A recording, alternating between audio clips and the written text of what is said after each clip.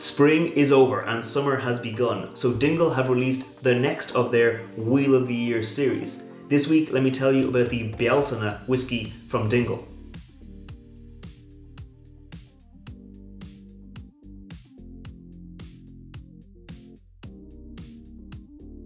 Welcome back to the channel. I'm Matt, I'm the whiskey nerd, and like I said, this week I'm looking at the Bealtaine whiskey from Dingle. So let me get it into the glass and I'll tell you a little bit more about it. Now, first off, what is Bealtaine? Well, to explain it, I'm going to go back a little bit to the rest of the Wheel of the Year series from Dingle. So it started off with the Samhain festival, which is Halloween. Then it went to Dingle Bealtaine, which is St. Bridget's Day in Ireland, and now we've got Bealtaine. These are all pagan fire festivals in Ireland, signifying the change of the season. So whereas Samhain is the enter to winter, Dingle Bealtaine is the enter to spring, Bealtaine is the entry into summer, and it has this connotation of kind of the world being alive again. The animals are driven out into the summer pastures to kind of live out there because they don't need to be sheltered. But in order to do this, they do have a fire festival in order to kind of purify and cleanse and protect the animals, the livestock, all the produce that they're growing on the farms. Those are kind of protected by a fire festival because it is summertime, it is the growing season, it's not yet harvest, so you do need to protect your livestock, and that's why there's a fire festival marking Bealtaine, which is also sometimes called May Day. You might be familiar with May Day. It's typically the 1st of May in different countries. But that's all well and good talking about history. The important part is what's in the bottle. This is an Irish whiskey, obviously. It is a triple distilled, single pot still whiskey from Dingle. So Dingle are an Irish distillery. They're down in the Dingle Peninsula in Ireland, and they've been producing some very nice stuff. They've recently got their own stock matured for 10 years, so we're going to see more and more good age statement whiskey releases from them. But this right here is part of their Wheel of the Year collection, which is going to be 8 different bottles marking 8 different kind of Celtic or pagan festivals over the course of 2 years. We've had 2 releases already, and this is the 3rd release in that series. It is kind of focusing on different cask finishes that they have got at Dingle. So like I said, it's a single pot still Irish whiskey, which means is a mix of malted and unmalted barley. I think Dingle go for about 50% malted barley and 50% unmalted barley, which gives you a lot of kind of caramel, rich, kind of deep sweetness from that malted barley, but also kind of fresh, oily, lighter, kind of spicy notes from the unmalted barley. So it's a good kind of combination. It does give you a lot of flavor. Single pot still is the style of whiskey that's unique to Ireland, so kind of fitting that they're using it in this kind of Wheel of the Year celebration. It does come in at 52.5% alcohol. That's 105 proof if you use that measurement system, and it doesn't carry an age statement, but I have done a little bit of digging and I do know it spent the first 5 years of its life in ex-bourbon barrels, which is going to give you a lot of caramel, butterscotch, rich sweetness like that, and then it spent 2.5 years in Australian Shiraz wine casks from the Teusner Vineyard in the Barrossa Valley in Australia. So that's going to give you darker fruit notes, maybe some kind of chocolatey, spicy notes as well. So that's kind of 7.5 years on the whiskey, despite it not having an age statement. And already you can tell that 2.5 years in the wine cask had a huge influence because it has this really rich kind of red color to it, and it does seem to have had a lot of influence on the whiskey. So let's go in for the nose on the Dingle Bealtaine and see how much of an influence that Shiraz cask has had. Cheers. Okay, immediately up front there is a lot of that Shiraz influence. It's kind of creamy and kind of rounded, yes, but there's a lot of berries up front, a lot of kind of darker, I'm getting like blackberries and dark cherries, really kind of rich, heavier dark fruits, if that makes sense. I wouldn't say I'm getting like raspberries or like strawberries, those kind of lighter, more summery. I'm getting more of those darker, richer, kind of heavier, dark berry influences.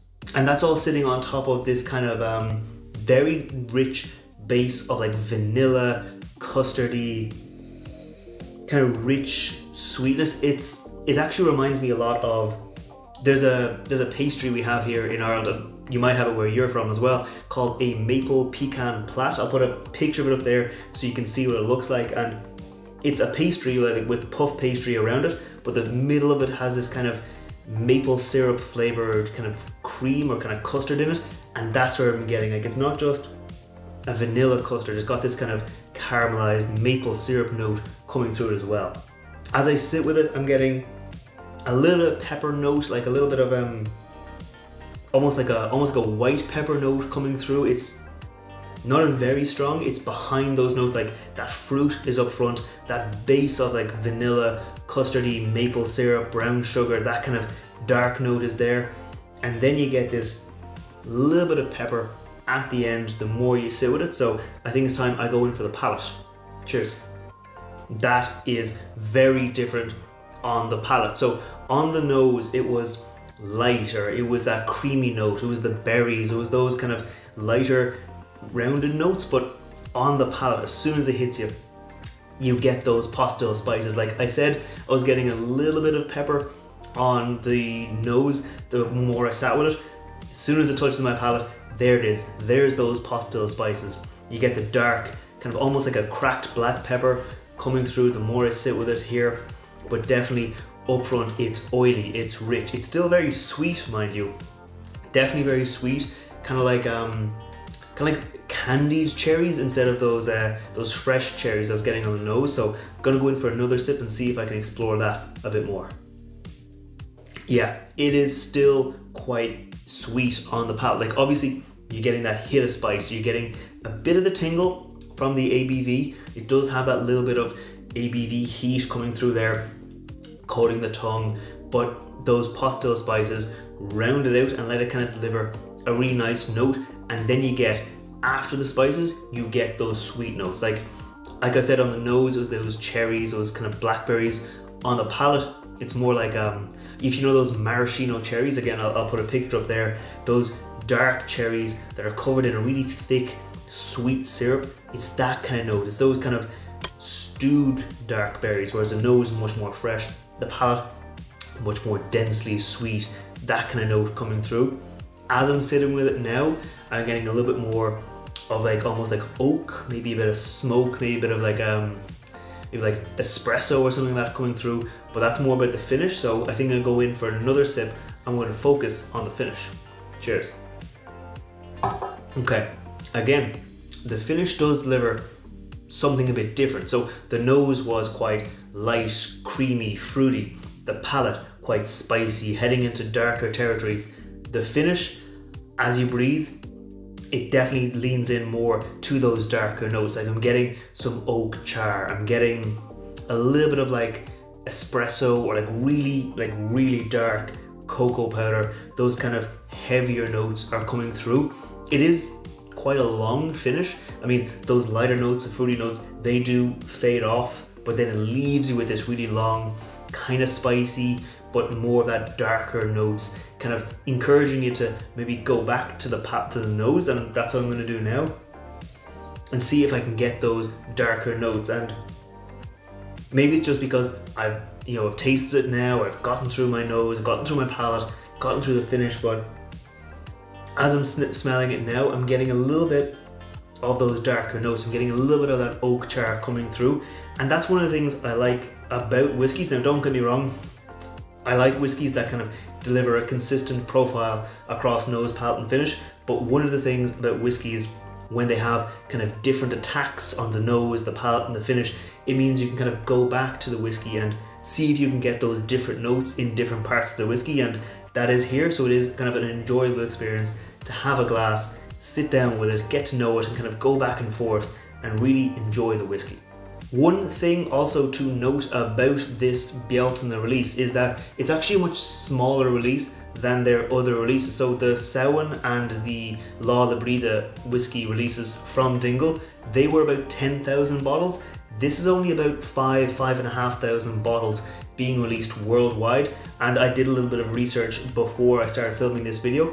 A lot of the online retailers, at least in Ireland, a lot of the online retailers are already fully sold out. So where you are, you might be able to get a bottle. Like it only was released on the 1st of May. So the allocation for your store might not yet have arrived, or it might be on a boat coming to you, depending on what part of the world you're in. But I do think this one will sell out pretty quickly just because of the limited number of bottles in the release. So if you are a collector, if you're trying to collect the entire series like I am, I'm definitely going to have a bottle of each of these whiskies, and I'm saving at least half a bottle of each of the other ones so I can try all 8 whiskies against each other when I do have the full collection. But if you are a person building that collection, definitely try and get a bottle as soon as it's released, because they will sell out. They already have sold out in a lot of places in Ireland. So I'm going to be very gentle with this. I'm going to enjoy it slowly, and I'm going to really take my time and enjoy it. I won't be making a cocktail with this whiskey this week because of the limited kind of release nature of the whiskey, but I will have a different whiskey cocktail featuring a very nice whiskey this Friday. So if you want to see that, make sure you hit the subscribe button. I put out whiskey reviews on Wednesdays, and I put out cocktail recipes featuring whiskey on Friday. So if you want to see that, make sure you hit subscribe, and while you're down there, maybe leave me a comment and let me know what kind of whiskies you'd like to see me review in the future. But until next time, I'm going to enjoy this, and I will see you then. Sláinte.